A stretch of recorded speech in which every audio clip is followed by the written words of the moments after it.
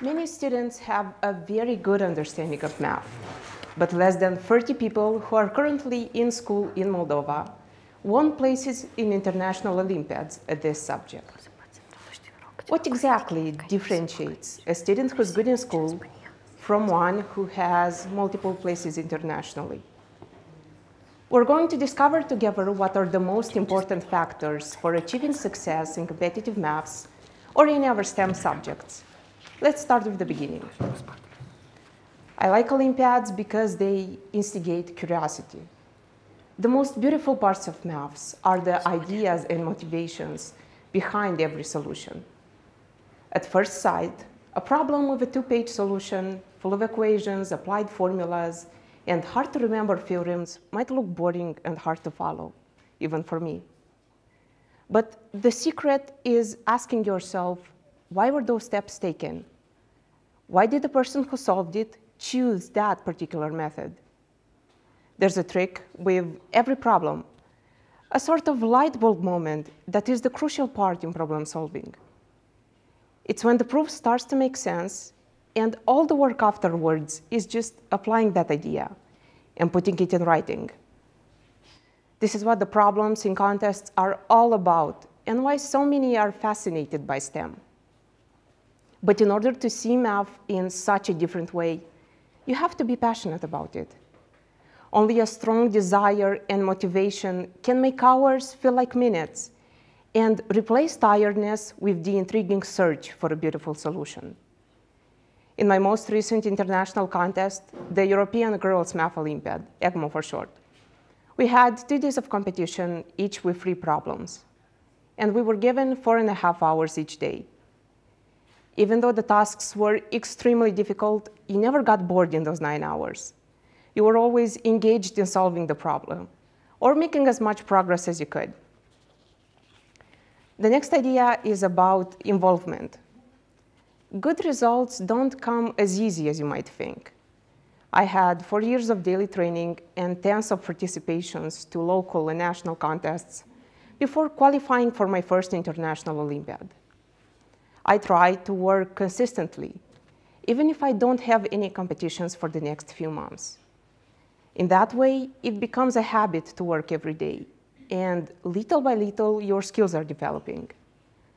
With experience, you learn how to think about a problem for hours without getting bored, and how to come up with new ideas when stuck. You discover new topics and fortify your knowledge by applying them in problems. Even though the contest problems will always be new from the ones you've already solved, you will have a certain level of intuition that will guide you through the process. Usually when I compete and read the problems, I have a few possible approaches for a solution. Intuitive thinking helps me choose the most probable idea, and most of the time, it is the right one. This makes a huge difference when you only have a few hours to do your best. Another question to you is, how many times have you been in a situation where your emotions got the better of you? For me, it's the first minutes of every Olympiad. Being pressed by the time can be pretty stressful, especially when you rely on your mind to be relaxed, sharp, and creative. Learning to control your emotions is as important as the training and problem solving, though it is harder to prepare for it in advance. For me, it was something I learned from past experiences. My first international contest, the Junior Balkan Math Olympiad, didn't go quite as I expected. The minute the contest started, I felt very distracted and lost. I spent the first 30 minutes proving a formula I already knew was correct, but wanted to double check. And the thing is, that formula could have been proven in 5 minutes. The emotions combined with the weight of the first major Olympiad made me forget my strategy and my way to concentrate. But that first experience developed me. So the following years, under stressful situations, I managed to fully dedicate myself and be in the moment when doing what I love. I fully understood the importance of emotion management last year when EGMO happened online. Because the event is usually in April, we weren't given much time to adapt to the new circumstances. We wrote the contest from home and it put a lot more responsibility on us. In normal conditions, you have responsible people that deal with everything related to the organization. So you don't have to worry and can focus on the tasks. But this edition, we had to do both the contest and organization parts. We had to follow additional rules and had to make sure that everything would go according to plan. And on top of all that, you knew that the minute the clock started, you have to concentrate on the problems and write as well as possible. We managed, and it turned out fine, though it may have had a very different outcome, which leads me to the next point. Before a contest, each participant has some expectations and sets some goals. What happens when it doesn't go as planned? When the result is worse than expected? What does it mean and what can be done? The answer: a single participation does not define all the work you've put in the process and your overall skill. Many circumstances can influence it, and you shouldn't let yourself down because of that. On the contrary, make it a reason to work harder and deal with your weak points.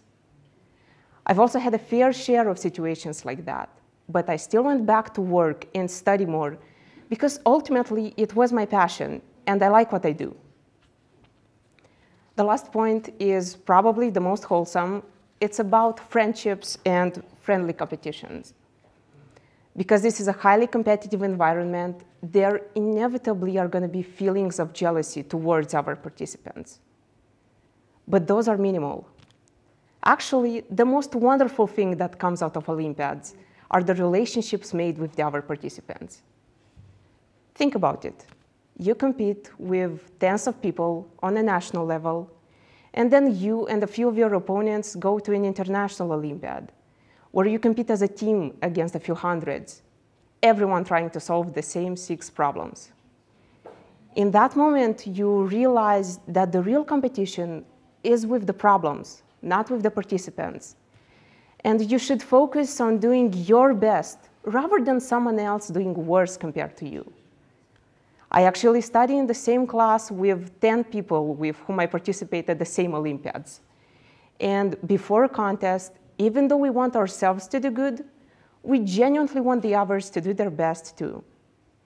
It is wonderful when you have people around you as emotionally invested in the subject as you, with whom you can consult, work together, and get better together. It is overall a better experience.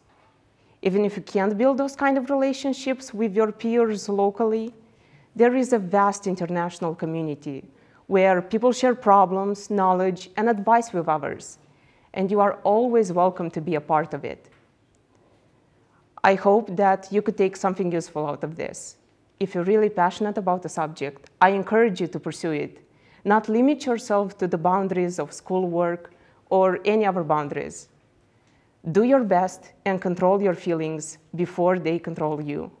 Thank you so much for listening. Have a great day.